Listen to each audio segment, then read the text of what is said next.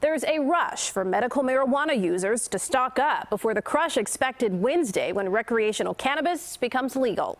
CBS 2's Dana Kozlov reports some cardholders fear they'll be left in the weeds when the law changes.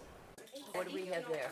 Privacy is still a concern, so we didn't show you the line at this Lakeview cannabis dispensary, but there was one as those with medical marijuana cards showed up in droves to stock up before sales to the public begin Wednesday. There's a lot of people in line that are nervous about getting what they need because January 1st we know that this is going to be a whole different scene. Jason, last name withheld, uses medical marijuana for GI and mental health concerns. For me, it just made sense. Matt Lankor uses it for concussion-related issues and PTSD. I think the reality is there's going to be a shortage of products they can create for, the foreseeable month. It takes 3 months to grow a crop of this stuff. It's not like you can just go make some tomorrow. Both say it helps them immensely. They're taking off all their medications to go on to the medical marijuana products, and so to be off of the other medicines to go on to this, to now have an issue trying to get this, could become a problem. We're restocking our shelves, we're putting processes in place to make sure that things run really efficiently on January 1.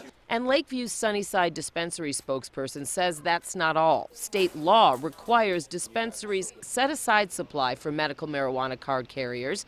Medicinal users will also pay way less in taxes. For example, a $100 product purchase by a cardholder will cost $105 with tax in Chicago, compared to $132.50 for a recreational buyer.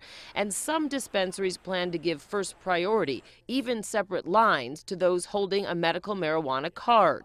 Jason hopes it will alleviate a runaround.